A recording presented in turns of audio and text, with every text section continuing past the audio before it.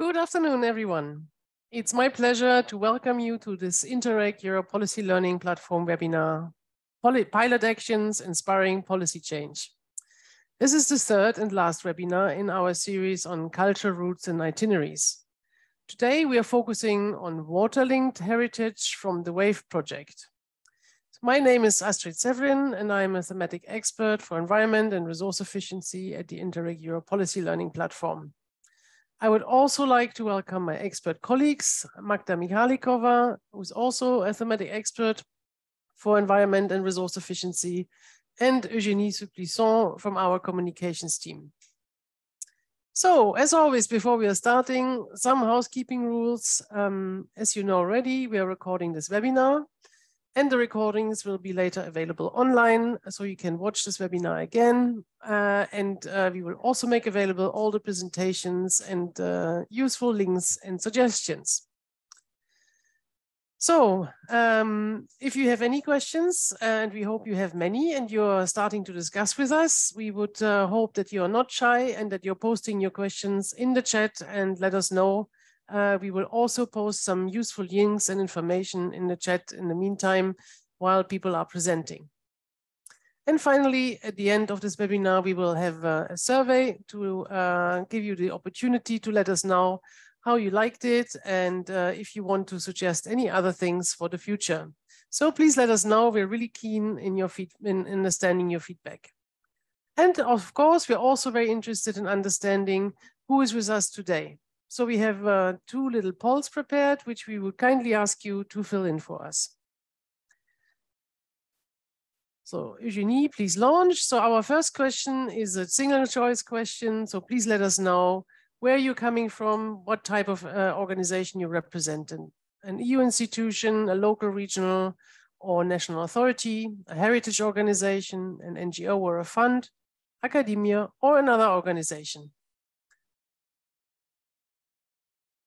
In which case, I would also encourage you to have a look.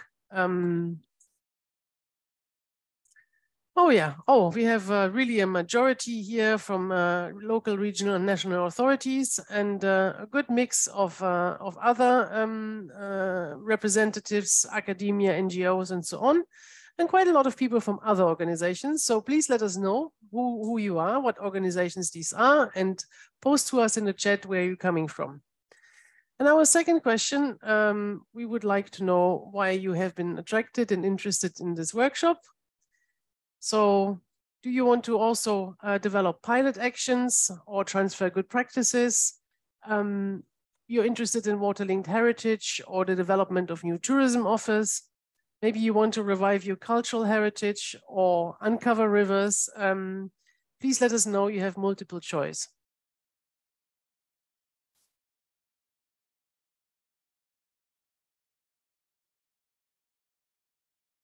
Thank you. Thank you very much for voting.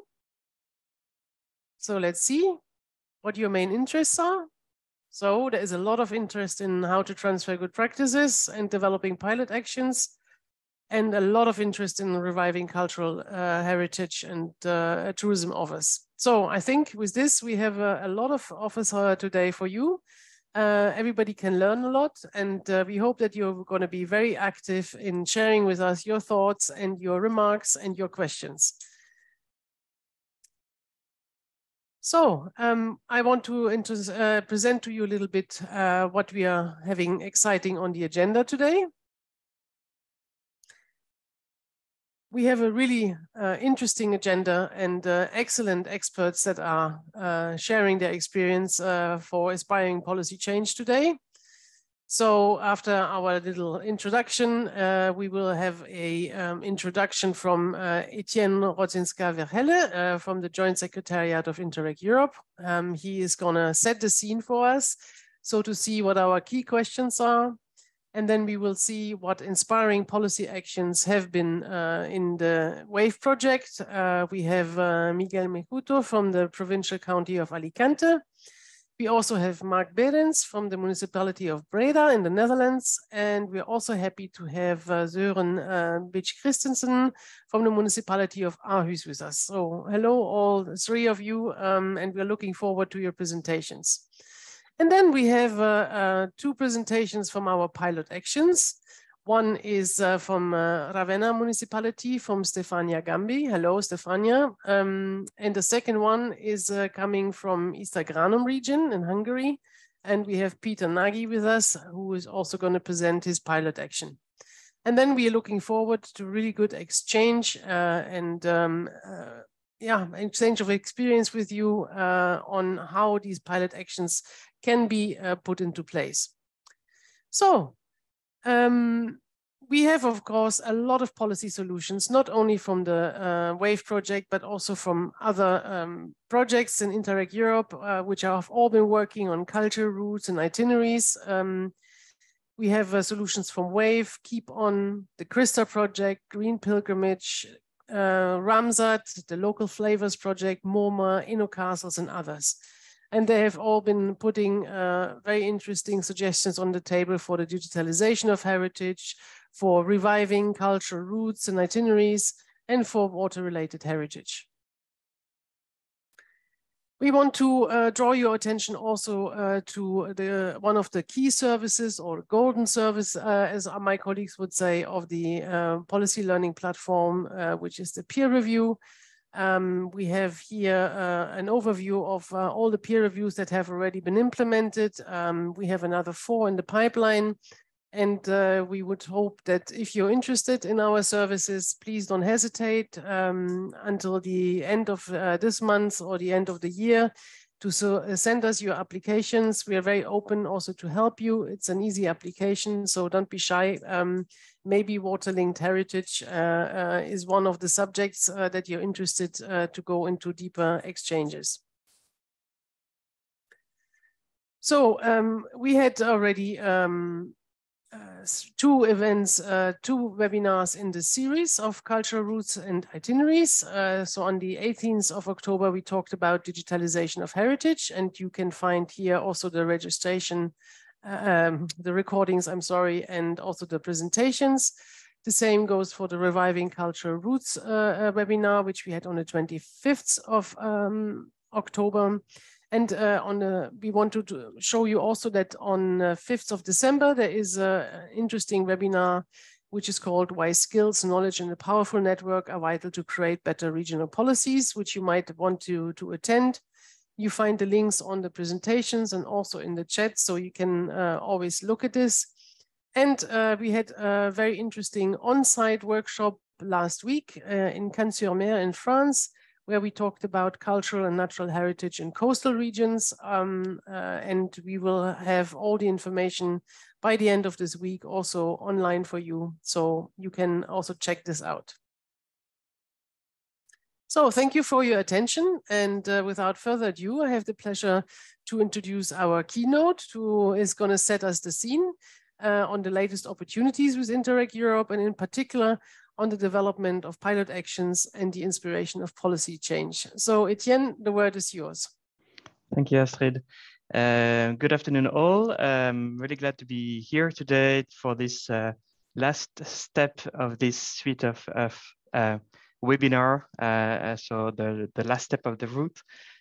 So indeed, when with Magda and Astrid, we decided to have a kind of a bit different approach for this kind of webinar after the 2 webinars Astrid presented, to now go a bit more deeply in this transfer of good practices and how what you've been discussing during the project can actually be implemented into actual actions and actually pilot actions.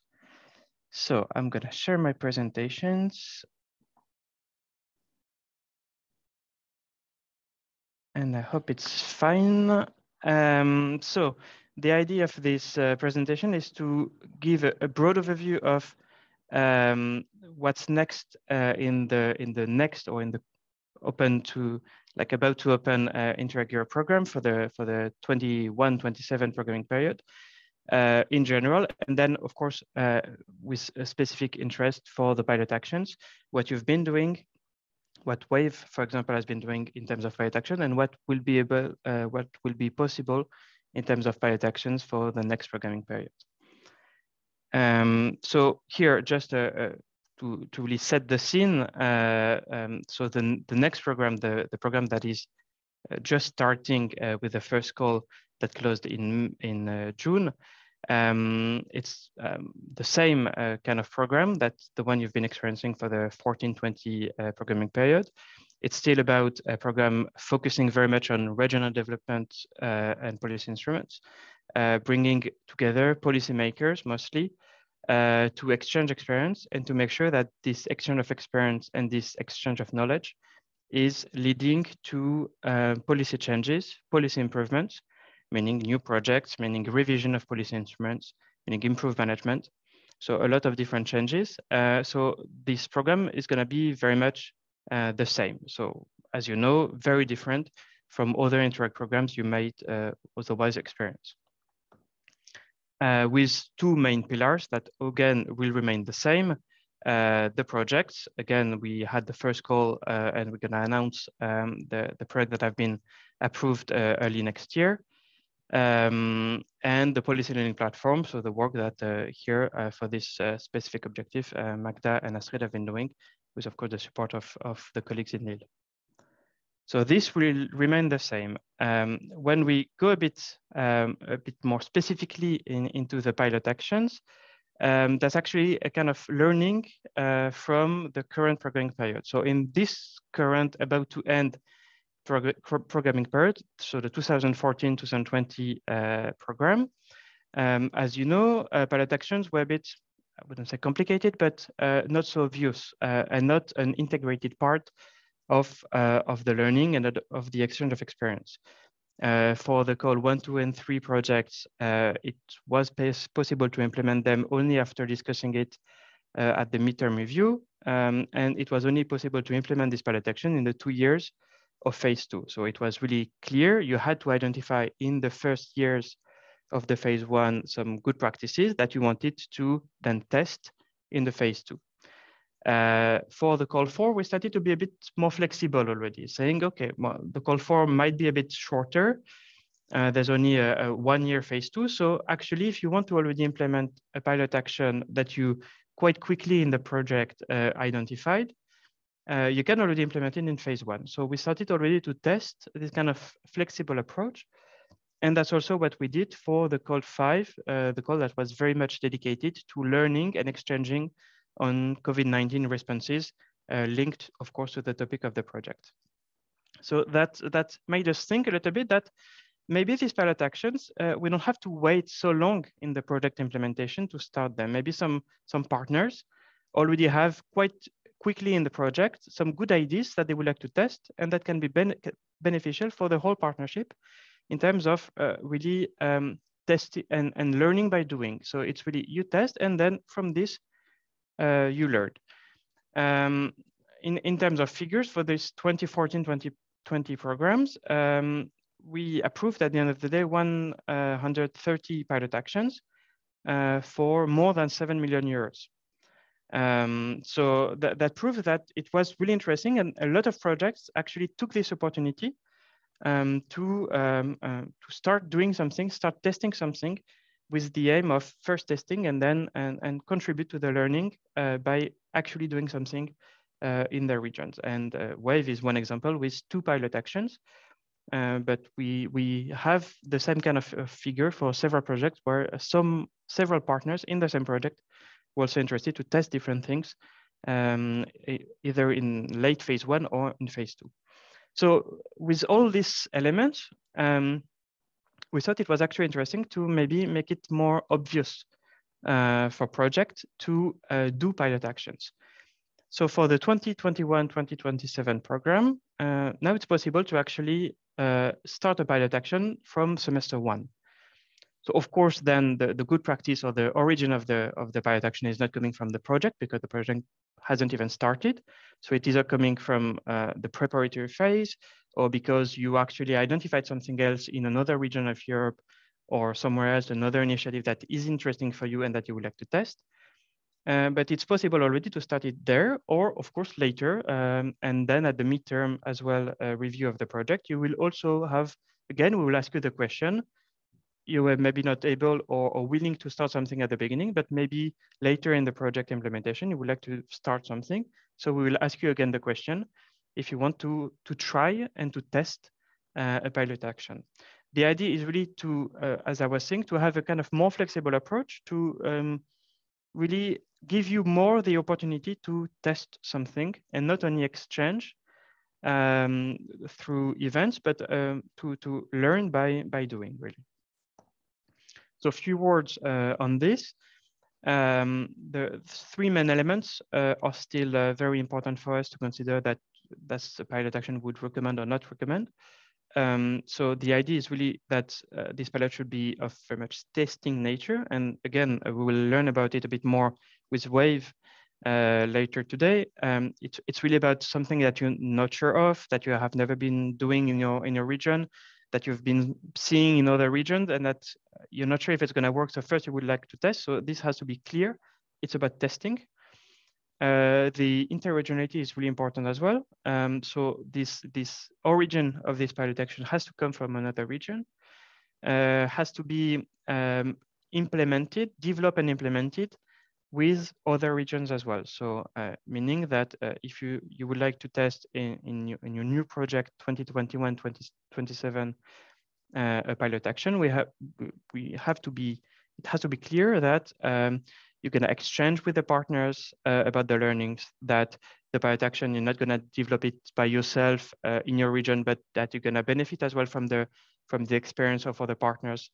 So this interregionality that is at the core of all Interreg Europe projects, of course, has to be as well reflected when you do a pilot action. It's not something that you do by yourself in your own region. It's really something that you exchange with the other partners, both in the development phase and also in the implementation and sharing the knowledge. And last point, for all Interreg Europe activities, really, the policy relevance and durability. So it has to address a policy instrument. So when you test something, you do it because you hope and you expect that this learning will actually lead to new projects, revision of a policy instrument, improved management. So these three elements really have to be considered. And again, if they are clear already at the application stage, it's possible to already start as of semester one, a pilot action in the frame of a project. 5 minutes, Etienne. Yes. So some support, of course, that is available on our side as well to check. So you can already check what has been approved already as pilot action. And at the application stage, you can also ask for feedback from the JS. One word about the next call, let's say, and when you will be able to again submit project and those pilot actions. It's going to be early next year. So from the 15th of March to the 9th of June, all topics will be open again. And we start to have online networking. So if you already have ideas of projects and possibly pilot actions that you would like to do, here you have the date. You can find the connection and the registration link on our website. So you can connect, exchange ideas, exchange with partners, and hopefully be able to submit as of 15th of March. And we will open the call during our annual event in Stockholm and early next year. Voilà, I try to keep the time, Astrid. If you have any questions, of course, we're always available to answer you either here or at a later stage. Thank you. Thank you very much, Etienne, for this nice introduction and for letting us know also that there's increased opportunities for the pilot actions. I think that's excellent news also for our colleagues that are here in the webinar and also for giving us a short snapshot already into the future when the next calls are coming out. And yeah, when you can already participate in the different networking events. So I should have guessed that there is a lot of questions for Etienne already on how to work with these pilot actions. I see nothing in the chat. Something coming from our panel. I don't know, Stefania or Peter, do you want to know something on pilot actions and how they can be implemented in the future? Otherwise, I think we are going first into our first round of inspirational actions. So we have had inspirations here coming for our 2 pilot actions in the WAVE program. So we have 3 short presentations of the good practices that have been inspiring our colleagues from Italy and Hungary. We would like to start with Miguel Mejuta. We have here with us from the Provincial Council of Alicante. So you will present to us Blue Roots, Alicante's hydrogeological heritage. And yeah, the word is yours, Miguel. We're looking forward to listening to your presentation. Thank you, Astrid. Good afternoon to everybody, and thank you for being there. I'm going to show one of the good practices we share in our WAVE Interact project. For us, it has been a very interesting project. We have learned a lot from our partners. You will have the opportunity to see their presentations after mine. The good practice we shared with them were our so-called blue roots, that are roots in our hydrogeological heritage in the province of Alicante. Alicante is in southeast of Spain, in a quite dry region, but with a lot of aquifers and a lot of groundwater potential. So our proposal, what was the objective, was to educate through an attractive touristic and leisure proposal about natural and cultural water link heritage, to increase the perception between the general public of about the value of groundwater and the culture related to the use of groundwater during centuries, to foster the protection of groundwater and water link heritage. And also, but not less important, to show how this natural and cultural heritage is a key to mitigate the impacts caused by global climate change. Resilience can be increased managing groundwater properly, and also using learning from the past.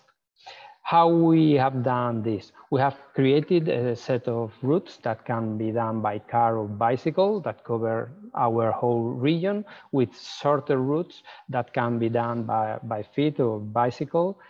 And we explain in the guides and the web page and the apps how water and groundwater interact to create a landscape, and also how they interact with human settlements. We have done a catalogation task of all on systematization of all the existing information, and the information is presented clearly and in an attractive way for the users. The whole idea has now a web page and an app. It has previous studies with the inventory done by expert teams, and we have produced guides with a lot of graphic materials. You can find them in the web page, but you can find also in a published book.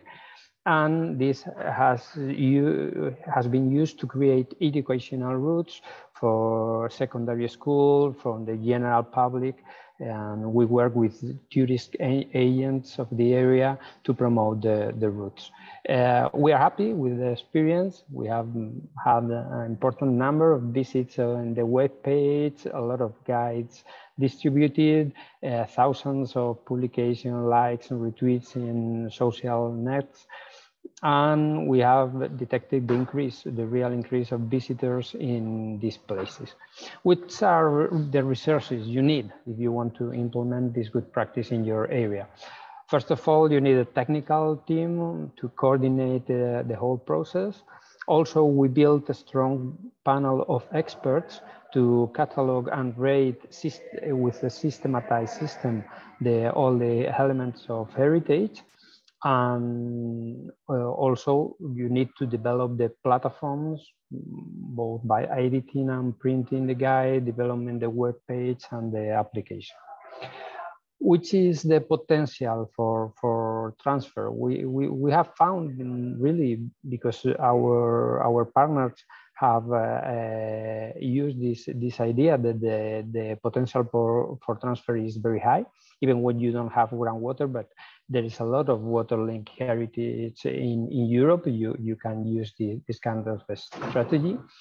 We need policies that encourage the interdisciplinary study about water and water-linked heritage, and also policies that impulse fighting global climate changes on the experience of the past. And it's very important to systematize and catalog all this heritage. And that's it. Try to keep it short, and I hope interesting for you. Thank you. Thank you. Thank you very much. It's very interesting and spot on time. So thanks for an excellent contribution.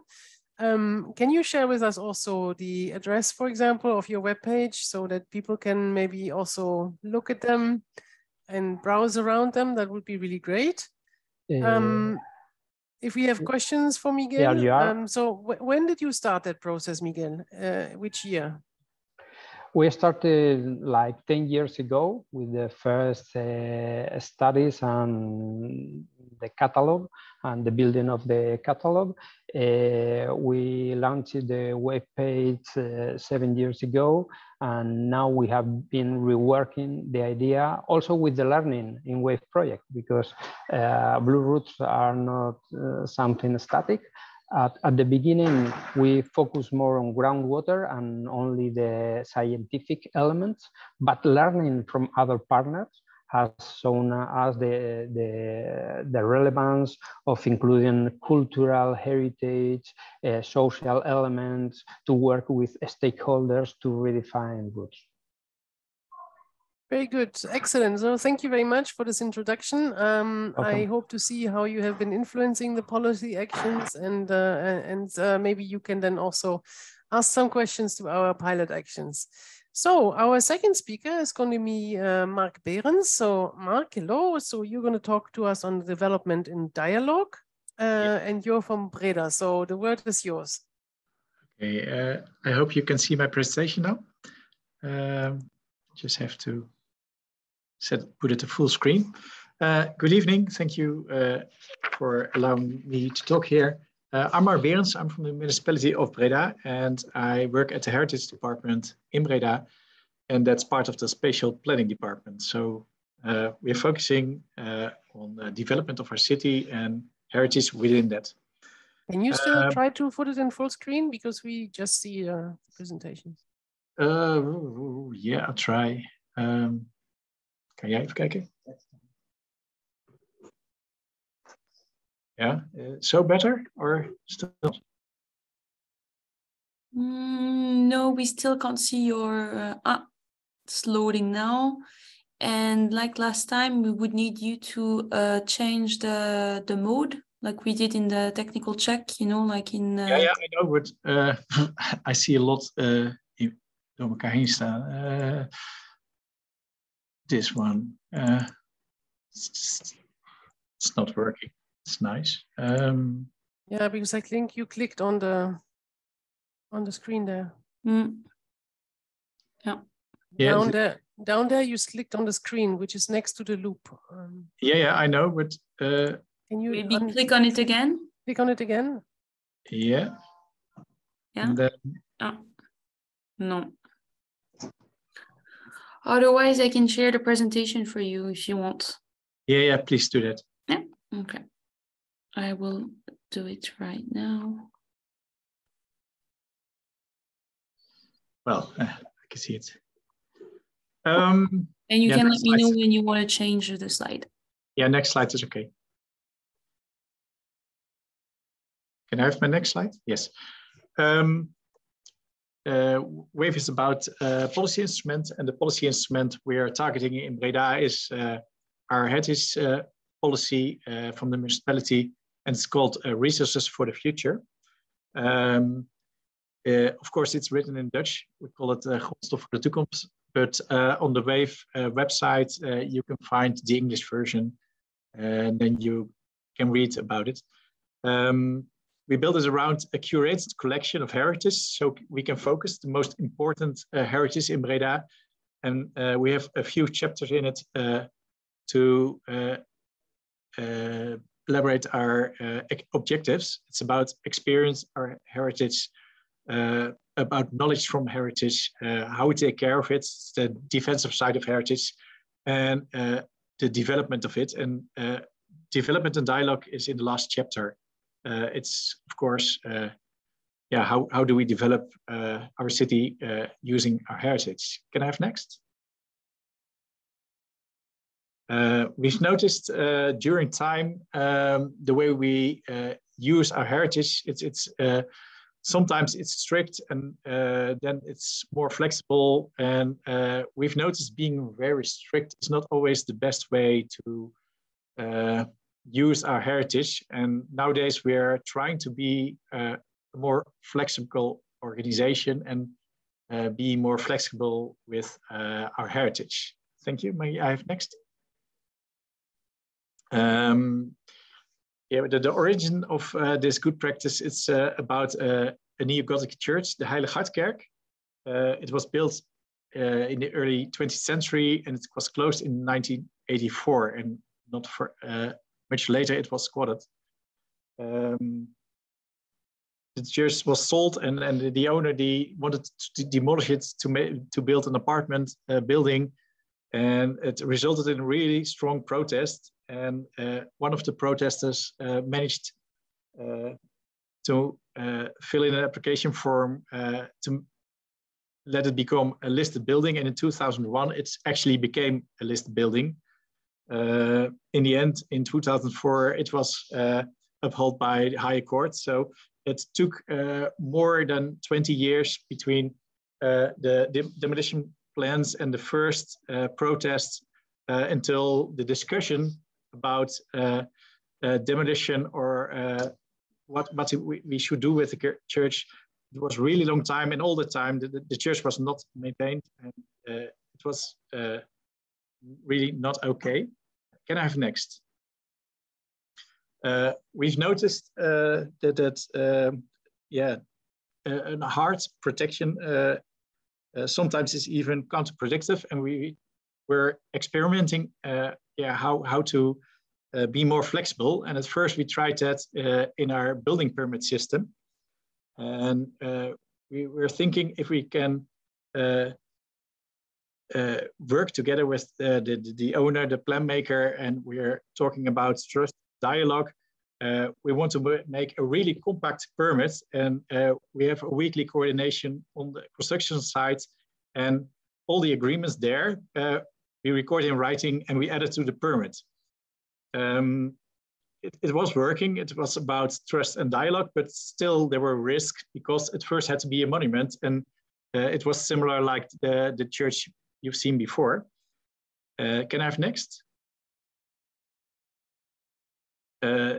That's how we got to development and dialogue in the end, and that's how it's in our policy instrument. It's about, example is about the former casino cinema. You see it on the left. It's a building with a high heritage value. It's in the street you see a early 20th century building, but in the interior there are even medieval parts. And we had an intention to listing this building. The cinema stopped, and the new owner said, I want to repurpose it. I want to make a food hall concept. And we decided it would be better not to list this building, but make a joint plan. And we've listed it after the conversion. Can I have next? What we did with that, we've learned that it isn't necessary always to protect. It can save an awful lot of time. This conversion took us 2 years. And normally we're about 7 to 8 years away with the conversion from a monument. So in our policy instrument, we've added, we are not going to list a building if we know there is a development pending. And we will list after the development has been completed. The only exception is when trust is broken, we always can list the building and then we have a power position. I've shown you the first example, but in the meantime, we've used it on 8 other projects. Can you please conclude? Yeah, I've one last slide. What have we learned in WAVE? Development and dialogue was first meant between only the owner, the developer, and the municipality. WAVE is about stakeholder engagement, and we've learned that stakeholders are much more than only the owner and the municipality. But if we do that, it's essential to have access for stakeholders to the heritage information. And our action plan is about that. So we have the water table and the heritage map that are both actions to give the stakeholders more access to our heritage information. That's what I was going to say. Thank you very much, Mark, for your presentation. Also very interesting approach to heritage and how you enlarged your dialogue to the stakeholders, gave them more access to the information, so that helps in increasing the acceptance, I guess. You mentioned at the beginning that you became more flexible with regard to your heritage and not so strict. So could you maybe say 2 words about that? Is that because you're working with different types of buildings now, like churches, or what is it exactly? It's about getting more experience, being more brave, that you don't need protection, but you are able to talk about it, to convince people with the words you say. And on the other way, we learned that being really strict is sometimes really counterproductive. So we really need to be more flexible. Yeah, that may mean that nothing is happening and buildings are completely derelict instead of being living yes. buildings, yes, and transformed. Thank you very much. Very interesting approach, and I hope also that has also inspired the policy actions, your dialogue. And with this, we're going to Søren, which has another very interesting water-related, good practice from Aarhus. So the word is yours, Søren. Thank you very much, and I reckon you can now see my presentation and that it is in full mode. Thank you all for coming and for listening. I will be presenting the uncovering of the River Aarhus project for you, which is a quite old project in a sense, but it came out as probably the best good practice that we can share from Aarhus, because it's still very, very timely, so to speak. It took part from 1992 until 2015, but it is still a very crucial part of modern day Aarhus. And Aarhus, I should say, is the second city of Denmark, with around 350,000 inhabitants within the municipality. So here's first a few pictures of what the harbor used to be like and what happened. What happened was that the old river Aarhus was put into a channel pipe, put underground from around 1930 until 1940. It took around 10 years to complete that transformation. And the reason why it was done was mainly due to infrastructural changes. To put it short, it was a matter of facilitating harbor traffic. That was the main reason. Another, but that was a secondary reason, was sanitary reasons. It was the river was considered smelling and very dirty, and something that was not very attractive for city life. So this was a fantastic, or maybe not fantastic, but it was a very important transformation of the inner part of the city. So what came instead of the picture that you see to your right and the pictures that you see to your left was what you see to to your right here on this slide. So the picture to your right shows the situation after part of the river, the first part of the river was covered and desurfaced, desurfaced must be in 1939. So obviously this transformation was felt very much by local citizens, but it was highly approved of. There was a general understanding that in those days that this was the right thing to do. However, in the 1980s, the City Council of Aarhus decided to reopen the area. What had happened in the meantime was, first of all, that it was envisioned now that traffic patterns to and from the harbor would be changing within the near future. But there was another reason was that the whole idea of city life was also undergoing transformation, and there was a growing awareness of the importance of having attractive inner city areas.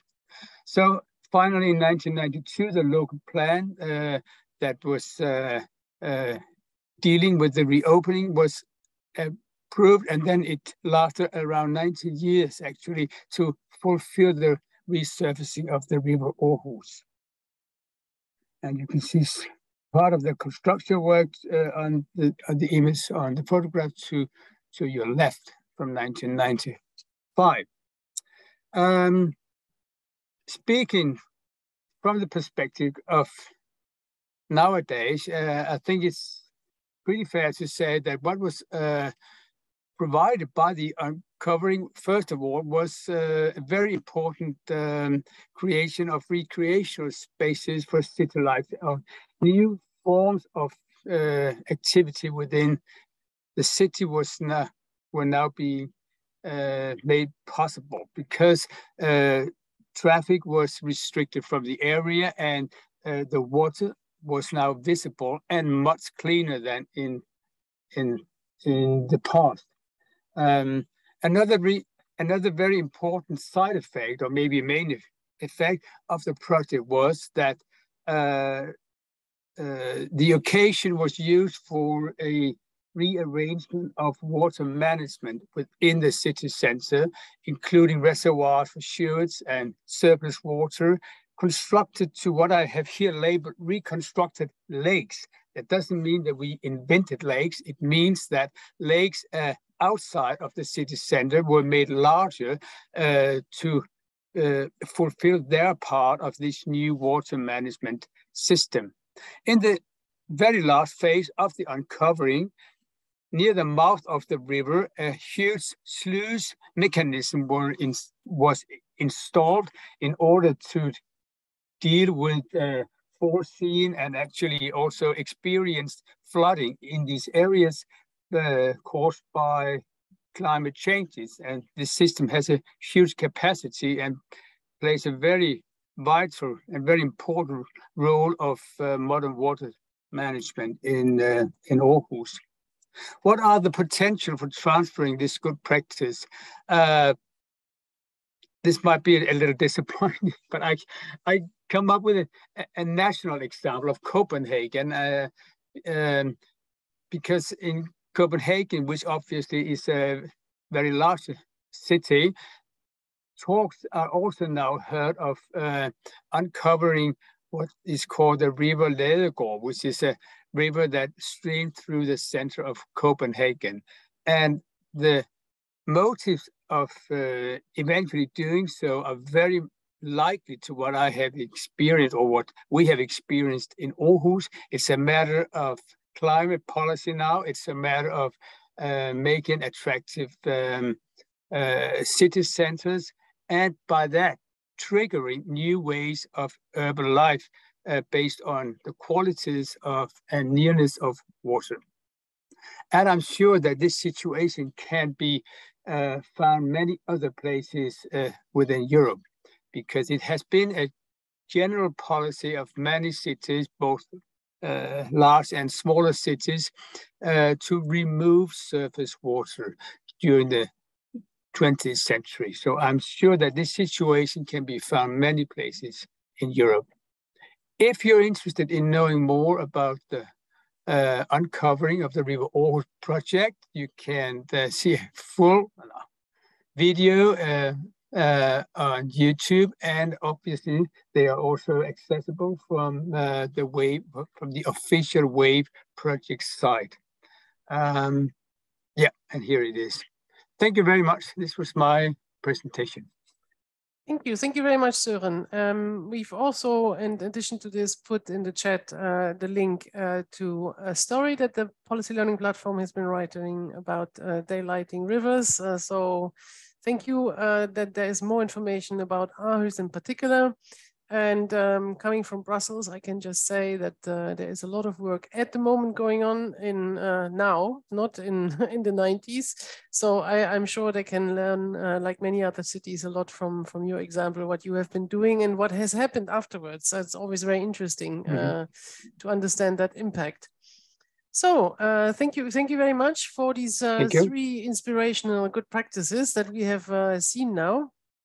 And we would like to go into our first pilot action with that. If I don't see any more questions, which I don't, so Stefania, the word is yours.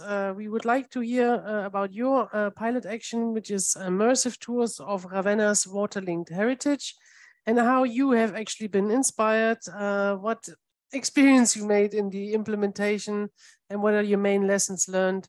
So to see how easy or difficult it was to transfer these good practices. So the word is yours. We see. Can you already see my presentation? Okay. And please put it in full mode still, and then we can go ahead. Should be in the full mode now. Is it working? Working. Okay. All set. Good afternoon, everyone.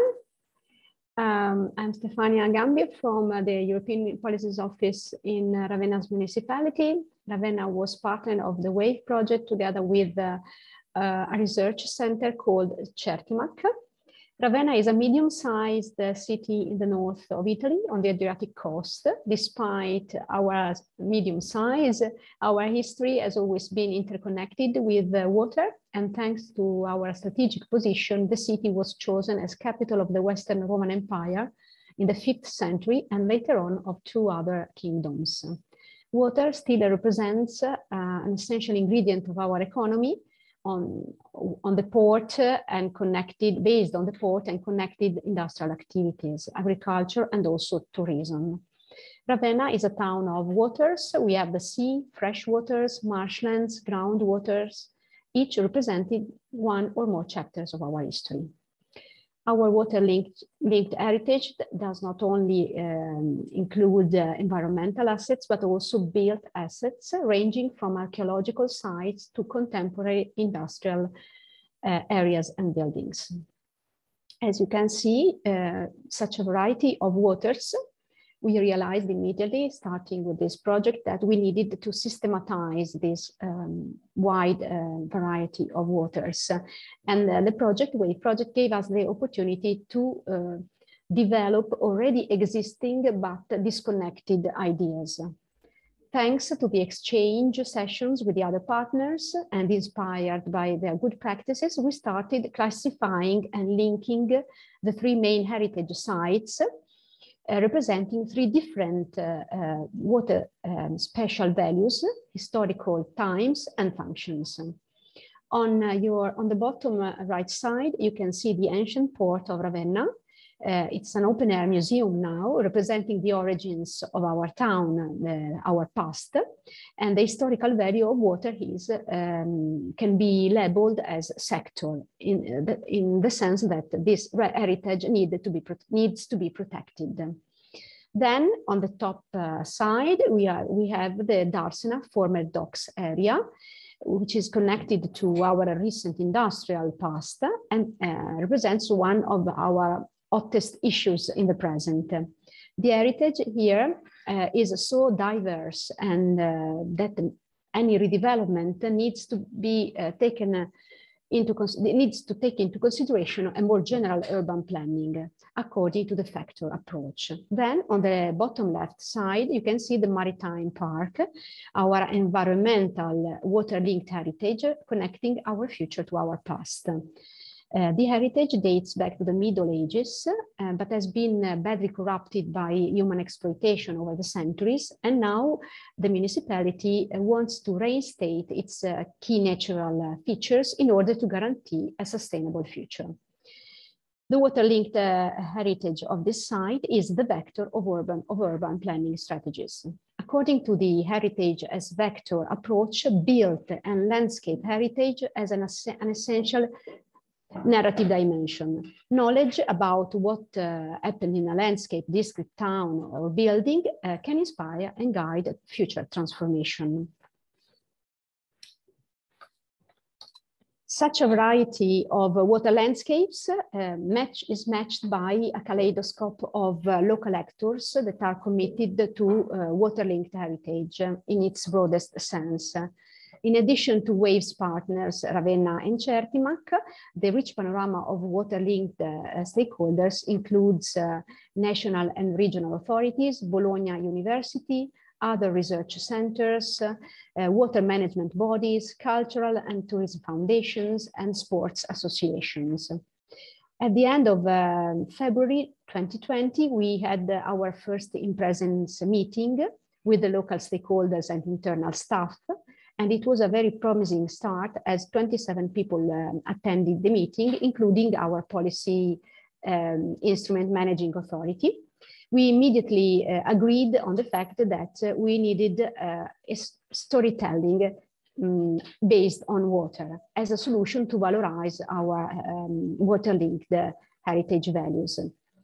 But 4 days after this meeting, the first COVID case was registered in Ravenna, and 2 weeks later, the first national lockdown was announced. So we had to rethink everything. And in a couple of months, we managed to meet our local stakeholders online and found solutions to keep pace with the work plan of the project, of the WAVE project. At the beginning, it was quite difficult for us to manage these interactive tools, but in the end, we found solutions in order to have everyone taking part and having their own says. Yeah, 4 minutes left. Oh, only? Yes. Okay, I'll try to speed up. These are the good practices. You have already heard about the good practices we have been by which we have been inspired. The important aspect that we want to underline is that we didn't decide to transfer the whole good practices, but we split them in different activities, actions. We submitted these actions to the stakeholders, and together we decided which elements we could transfer from the partners' good practices. So we decided to tell the story through a pilot action. To test this water-linked narration. The pilot action is inspired by the Blue Routes from Alicante, but also from Breda's redevelopment in dialogue, and also from Aarhus, the uncovering of the river that you have heard about a couple of minutes ago.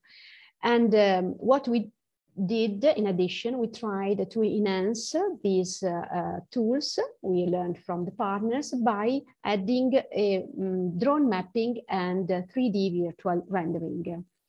The drone mapping is meant to provide an easier visualization of the abundance of water-related features in the area, framing each point of interest within the overall map. Then the 3D rendering is scaled down to an individual item, enriches and enhances the narration through experiential navigation. All stakeholders have been involved in the collection of materials to create the contents narrated by our pilot action. And the pilot action also capitalizes elements that we have produced in other European projects, our local European projects. The Dare Uya projects, where an open call for citizens was launched, and citizens were asked to provide historical images and videos of the Darsen area, or the Tempus project, where the University of Bologna researchers provided text and images and videos for the historical elements of our town.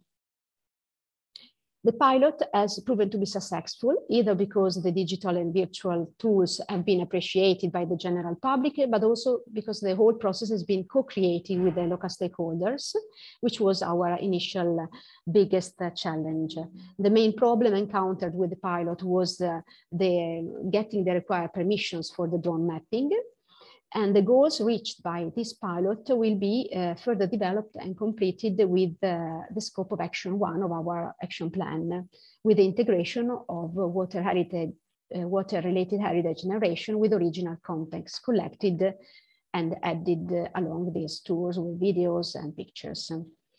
The main challenge, Joe, is still to be faced, as the European Regional Development Fund local program has been redesigned in complementarity with the Italian Recovery and Resilience Facility, rather than in continuity with the previous programming period. Therefore, the former Axis 5 dealing with tourism, culture, and artistic and natural heritage does no longer exist. Therefore, what we can do is we can focus on priority objective 1, a more competitive and smarter Europe, in order to capitalize the digital tool that we have developed with the pilot action, without losing, though, the equally important physical element. And that's it. Thank you. Thank you very much, Stefania, for your presentation and for showing us how you have been managing to integrate that into your pilot actions, the good practices that we have seen before. I found it very interesting how you said that you have been splitting the good practices into different elements or different actions, and then you decided together with the stakeholders which parts you are taking from that. So we prepared virtual pills. That is, we prepared a video describing the individual good practices. We submitted these videos to the stakeholders in advance. And then during the meeting, the online meeting, we asked them to vote the individual actions. Very interesting. And how many stakeholders participated in that? 17. Very good. So maybe we can ask our good practice owners, maybe Sören, Mark, Miguel, any questions to our presentation from Stefania? We also learned some good practices also from Peter, from Instagram. Oh, Peter, yeah, I knew Peter. You can also jump in, of course. I find it very interesting. At first, I had a question like, did your pilot affect your final action plan? But you've already talked about it. Perhaps what could Breda learn from your pilot action? What could we learn from it? You might learn to connect all your heritage, water-linked heritage sites in a more modern way, innovative way. Unfortunately, I couldn't show you the pilot, but I can send you the link to the pilot so you can have a look yourselves. Yes, please do. Please share them with us. That would be really interesting. Sören? Thank you.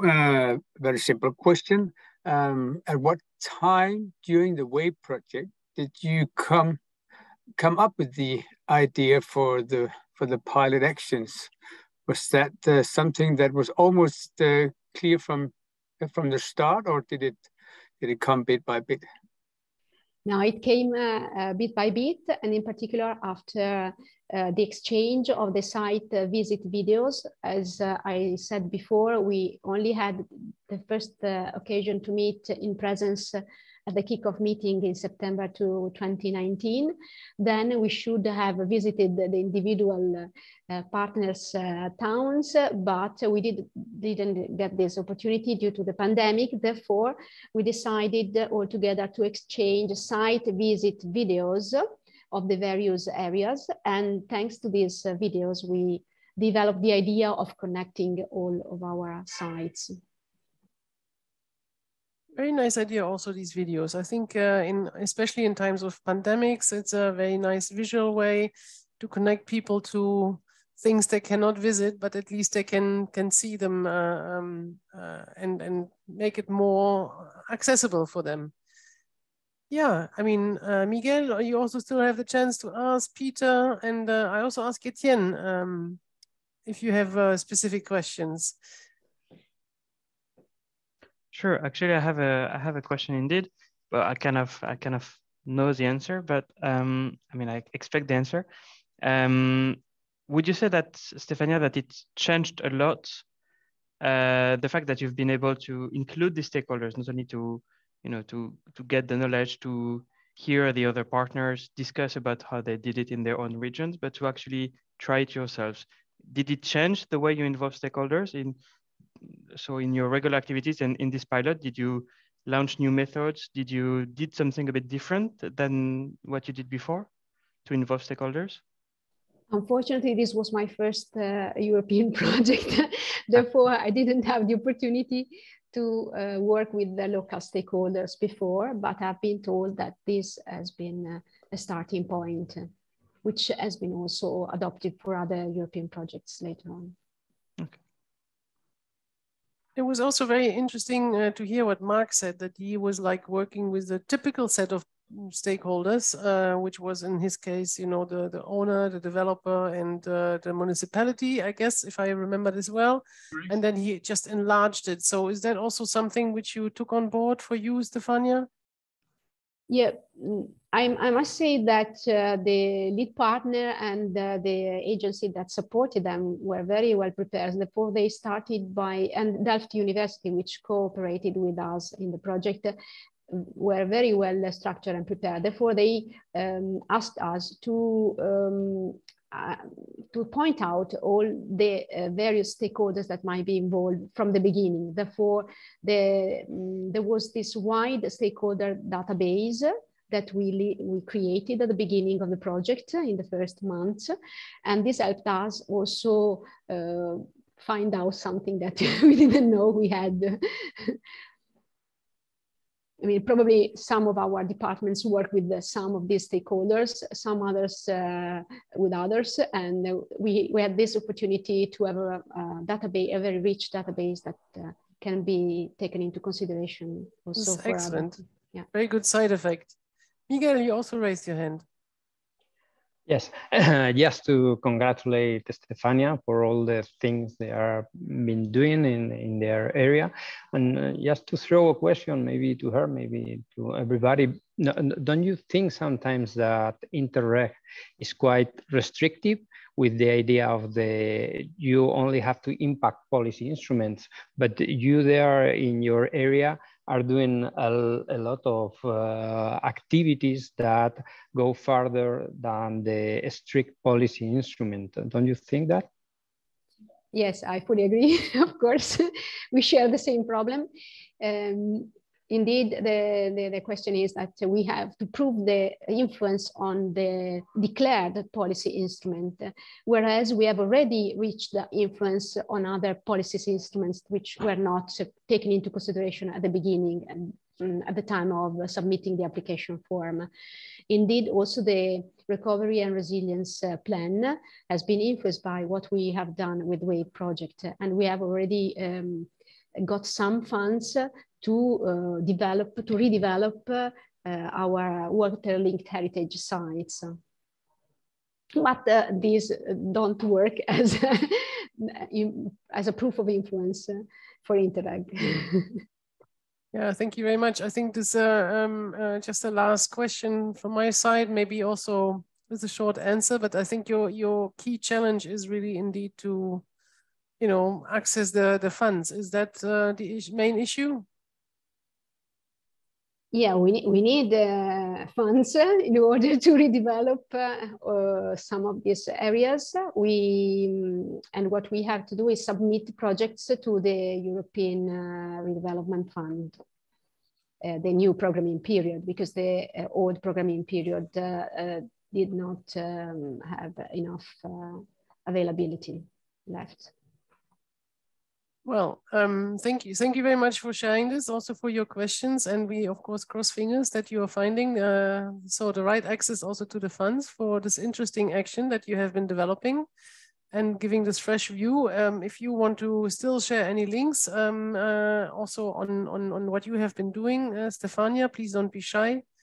Also, I wanted to ask Mark if you can share the link in the chat of your English version of the document. Could be very interesting for our participants. And with this, I would like to go to Peter.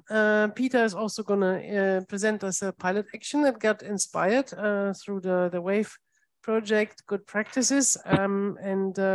It's also about water-related heritage valorization through storytelling in the Ister-Granum region. So very much looking forward to seeing that and what you have been doing. Well, it's not only Hungary, isn't it? But you're going to explain it to us. Thank you. Okay, I try to give it full screen. Fine.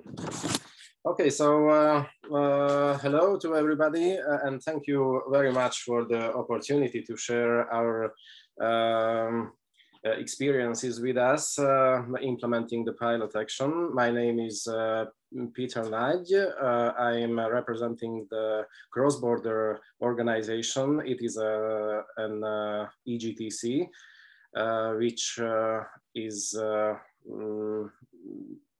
making his activities on the Slovak-Hungarian border area. And we are quite a big region. We are representing a region, Ister-Granum region. Our name is after the rivers, River Danube. It is a Latin name, Ister, and the Gran is also a Latin name of our second biggest river. And we also have a smallest river, so we also call us region of three rivers. So we are really happy that we could be partners in such water-linked project. So as here you can see, this is our region. I could say that we worked with the most stakeholders, and it was a really good experience to work with them. They were over 30 of them. And we usually try to find chance and possibility also during the pandemic to have physical meetings together. Let me introduce two dimensions of our project on the bit complicated but well constructed scheme. In two vertical columns in the middle, you will see the vision and connected steps and tools toward achieving our goals. As inputs, there are inspirations from our project partners, from their good practices, and a general tool to achieve our vision is the policy chance on the right side of the scheme. Our pilot is based on the regional status quo, and it helped us define additional water-related heritage sites in the region. Implementation of research identifying tangible and intangible water-related heritages with a special focus on traditional water-related occupations and legends, and creating thematic routes along these heritages, applying storytelling. Our pilot, the main concept of our pilot was learned from the Blue Routes good practice of Alicante. which we will adapt and test. So we adapted it and tested. Like Blue Roots, we have set up an expert panel to research the heritage values and create a heritage evaluation system which enable people, not experts, to understand the value of the heritage site they visit. The outcome of the pilot, as also in Blue Roots, is a guide document published on the Instagram website, with which I will, of course, share with you in chat. Our pilot activities, first one I can mention is heritage inventory, which with a special focus on intangible heritage collected through a contest. So this idea of the contest was learned from Ravenna, which had a cultural coverage Central Europe Interact project in which a video contest was organized among children who had to prepare a video about tangible or intangible heritage, site legends, gastronomy, and traditions. We focused on built heritage, professions, and legend stories.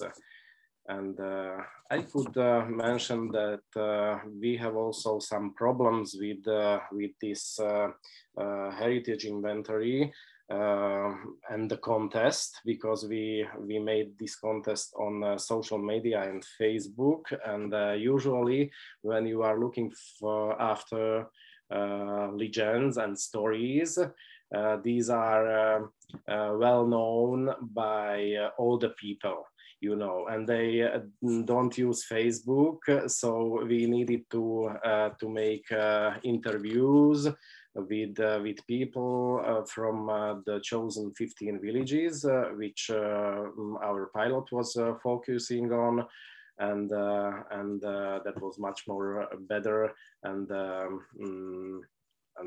more successful story than the contest. But we tried, and we also get some inspiration during the contest.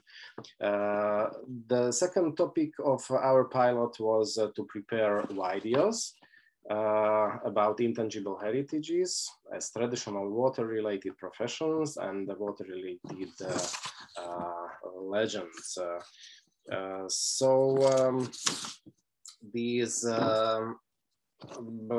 For this activity, we were significantly inspired by the Brabantram members' practice of Breda, where local people were interviewed who told stories about the life during the World Wars.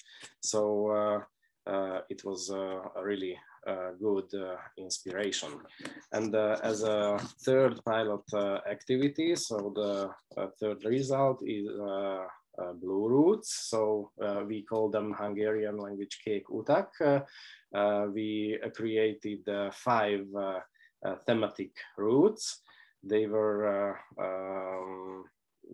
created, and besides them, the main idea learned from Blue Roots about creating thematic routes. We also learned from Ravenna the Imagina Cervia mobile application, which is basically a tour guide application with a special character. So we also do have the regional information website, and we put this, and also we do have an application, and we used the good practice of Ravenna for this to share these Blue Roots for our tourists and also domestic inhabitants on these platforms.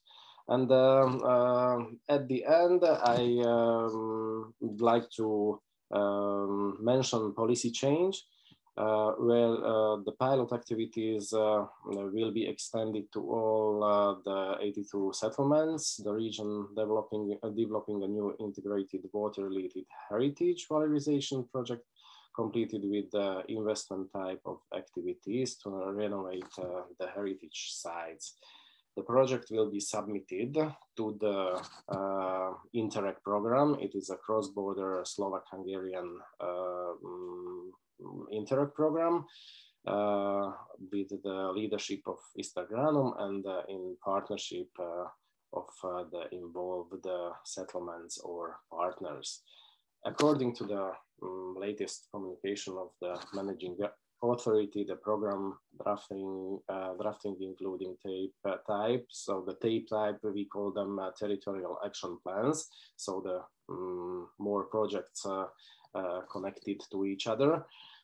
So this type of project measures will be finalized by September 2025. So it has been already, and the first calls will be launched in the beginning of the next year. So the approval of submitted project proposal are expected until probably summer 2023.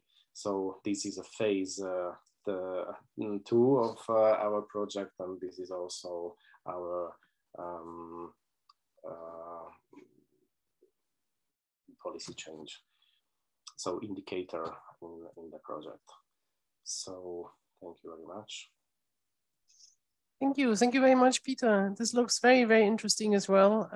Excellent things that you have been achieving and which you have been sharing with us. I hope that some of the information is also available in English so that people can access it more easily.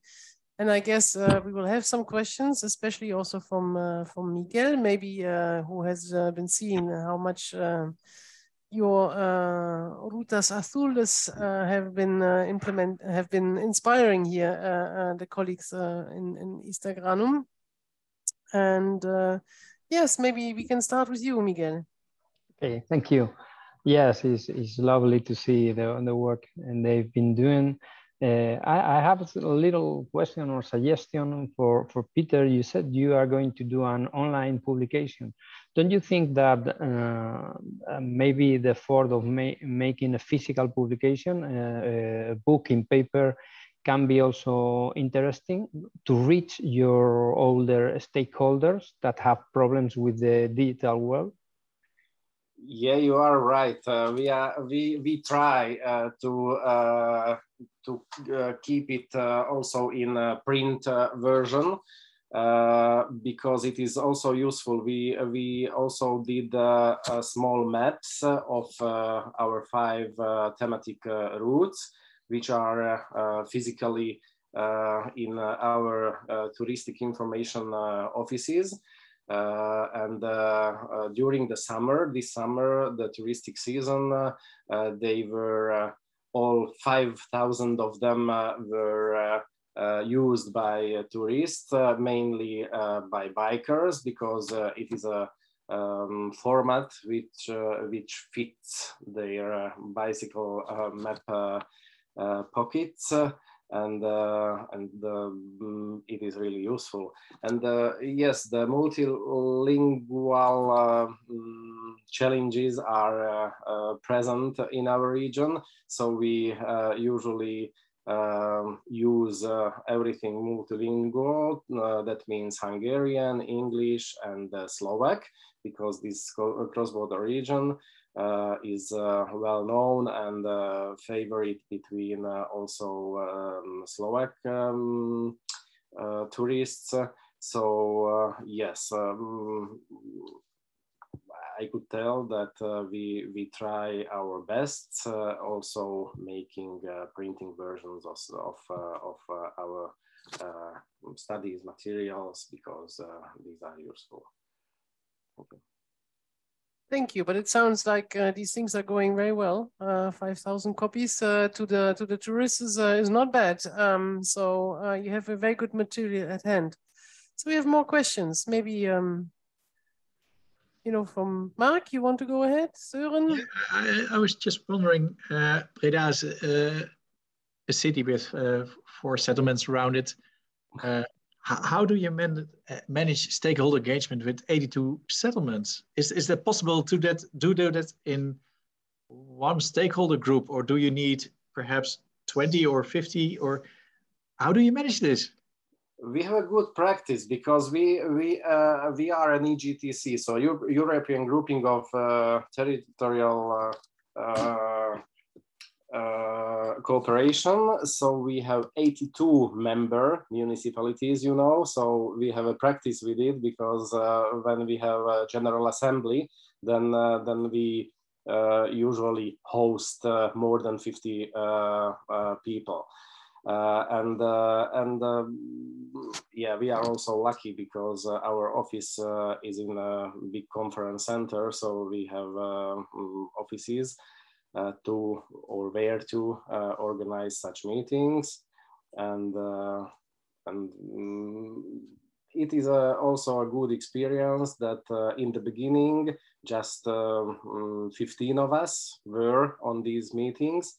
And when the next stakeholder meeting was held, then other stakeholders find it interesting to be part of our work, and at the last stakeholder group meeting, we were 35 of us, so we are happy. And, okay, and we still are in contact because we are working on picking up the most the better heritage sites which can be part of the project which will be applied for. There's also a little competition here, so who can be part of it. It's excellent. I think competitions, what I have heard in this series, seem to work very well. Video competitions, photo competitions, competitions who has the best heritage that's included in the project. Excellent. So yeah, there's a question from Søren, and maybe then we can also go and ask maybe Stefania, you also have like some input for Peter and then Etienne. But Søren, you start, please. Thank you. Maybe it has already been answered partly. I would like to ask you, Peter, have you noticed any different stakeholder groups within the pilot action phase compared to the original phase, so to speak? Have you attracted new kinds of stakeholders? No new kind, but larger interest. It means till we or I could say the implementation of pilot was much more practical and much more clear for the stakeholders because it was implemented in our region. So that means they were more interested. Thank you. Thank you. Thank you. Before we're giving the word to Stefania and to Etienne, maybe also we have a lot of different routes and representatives here in the group of participants. So please come forward with your questions because it's a very good chance to see, for example, how this has been implemented in Hungary and Italy. So Stefania, do you have any remarks on the work of your colleague Peter? No, I'm impressed by their work. There's just one question I might ask is, were there any obstructionists in the stakeholder group? I mean, any part of I understand. Fortunately, not. So we try to. So this is also about practice, to work with many people who everyone wants to realize or implement their, you know, developments or ideas. So we can work with them together. So no problems with this. Thank you. Etienne, maybe you? Yeah, if I may. Well, one remark and one question. the remark is, you know, for the policy change that you managed to achieve and to fund this pilot action further and to be further deployed, thanks to the project proposal that you will submit to this cross-border interregs. I think it's, you know, Stefania was mentioning it earlier. It's challenging, of course, but when it happens, then it helps you so much to deploy a pilot action and to go even further and to have it bigger as well. So congrats in advance for this if it's finally approved. And maybe one question. This project is about routes, and that's what we've been discussing in the two last webinars. Do you see a change happening? You try to put more and more this kind of individual stories, legends, to bring more not only the routes but also the people behind. Is it something that is more and more that you can see more and more happening in your region thanks to this project, or how do you see things in this? So not only the route itself, not only the dots on the map, but also trying to bring behind some community involvement, let's say. So with these routes, thematic routes, we bring our, because our region is centralized. Everyone is focusing on two main cities, which is Esztergom with its basilica on Hungarian side, and Stúrovo with its thermal bath on Slovak side. So more than 2 million tourists come to into the region yearly, but they usually only stay in these two cities.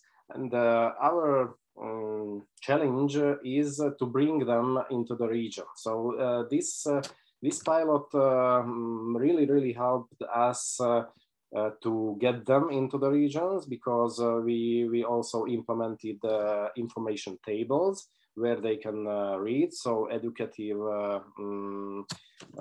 function also we put into these projects, and also we are building infrastructure. So now we have a successful project which is under implementation, which is building a cycle route. So also cyclists we'd like to send to the region, and so it's what we are trying to do, and do our best. And also the really good experience was, and what really helped us is to improve our connection with managing authority of the project. So thanks to the policy change and yeah, this indicator which we need to fulfill.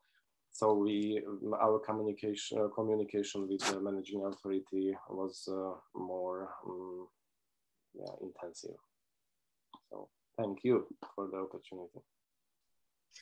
Yeah, thank you very much, Peter. It's very interesting also what you say. I mean, we have written some time ago also a policy brief at the Policy Learning platform on over-tourism, you know, like the concentration in some touristic hotspots and how difficult it is to bring people also outside to have a more sustainable approach to tourism with biking, for example.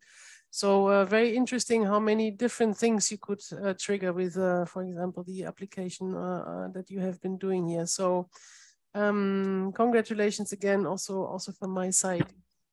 Yeah, well, this would bring us to a last round. Maybe I can stay with you, Peter, first, and then ask our speakers to all kind of give one key lesson for bringing policy change. So what would you say, Peter? What was like the key thing that you have been doing to enable this policy change?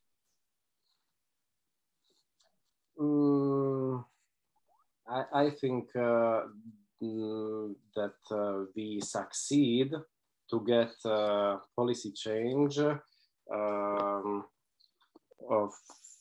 for the positive use of our region. That means the cultural and the natural heritage sites could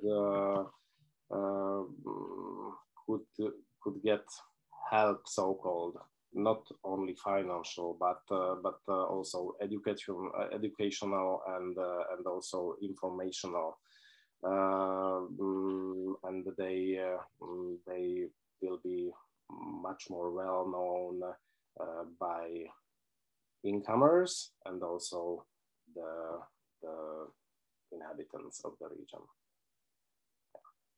Very good. And also you managed that the knowledge doesn't get lost, you know. I mean, these old people will at one point will be not there anymore. So it's really excellent that you have this project. Take it with them.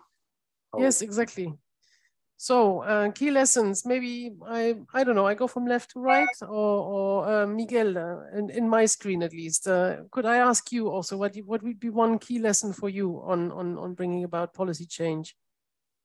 That's the most important lesson in the project was learning from Breda, also from all the partners, but the idea of developing in dialogue and co-creating with stakeholders. This approach has been very useful, and it gives you many more ideas, and finally the stakeholders are the ones using the project. So this idea of co-creating and development in dialogue for us, definitely. Thank you. Mark, going to Breda. I think in the Netherlands, the progressive municipalities, in a sort of way, they got the same kind of policy instruments. So for me, it was really nice to look to other countries, to other regions, and see a totally different approach. And that gave us in Breda a much bigger steeper learning curve than looking to other cities in the Netherlands. Very good. Looking out of the box, or thinking out of the box, or getting fresh ideas from the outside. Excellent. Yeah, Søren, please. Thank you. I think a key lesson, at least for me, has been the importance of aligning expectations with stakeholders and managing authorities. I think it's very important that stakeholders are well informed of what they can expect is going to happen with their preferences. I mean, how much is realistic? I also think it's very important that you align expectations with the managing authorities, so that you at all times have a full understanding with them. I mean, that you're actually involved in the project, that you expect at some point to involve them even more, to have regular meetings, all these things, so that you have, aligned expectations also within the administration yourself. So. Very good. Yes. Yeah. No, very important aspect. Thank you. Thank you so much. And before giving the word to Etienne, of course, it was not ladies first this time. It was ladies last. But Stefania, what would you say? My key lesson. Yeah. I think that something that we haven't spoken about so far is that when we exchange good practices with others, it helps us watching in the mirror, in the sense that also we learned something by ourselves, from ourselves, by telling these good practices to the other partners. And this was useful for us because we also capitalized something that we already had in our municipality. Very good. Very good. Thank you very much. All very interesting points. So I would like to give now the word to Etienne. So what is your conclusion, Etienne, from what we've heard today on how to inspire policy change and create new interesting policy actions? Yeah. I think that what all partners said is indeed comforting us really in this idea we had to further develop good practices. It works. It helps partners to test something, to learn more, to exchange more. As Stefania was just saying, to not only take one good practice or iterate in your region, but also reflect it back to the owner of the good practice. So maybe further exchange can lead to improvement on both sides and to policy changes as well. So to further funding, further projects. So I think that's one of the very great example of how interregional cooperation works. It's not only events, it's also testing on the ground, some good ideas that you have spotted in your partners. Thank you. Thank you very much for your words. So I think with this we can very well conclude because there is now new chances also to start already with policy actions in Interreg programs. There are new calls coming up also for natural and cultural heritage. So please be informed, go to the information meetings that are being offered. Use, for example, the webinar on the 5th of December to learn about skills, knowledge, and networks and how they are vital for regional policies. Use the services of the policy learning platform. We have different possibilities in terms of matchmakings, peer reviews, which are individual for your region. So you can ask your policy challenge and we can bring you other experts to exchange on them, which we hope is useful. And with this, we would like to say a big thank you to our speakers for preparing, for discussing. It was really, really good. A big thank you to my colleagues, to Magda Michalikova, and also to Eugenie in the background that you never see. Yeah, with this, please let us have your feedback in the feedback survey, which you can see as always in the chat. All our presentations, the recordings will be available well in the next days so that you can watch again or go in more detail on the different links and ideas. So thank you very much for all the contributions, for being with us today, and hope to see you next time on one of our events. Thank you and bye-bye. Yeah, goodbye.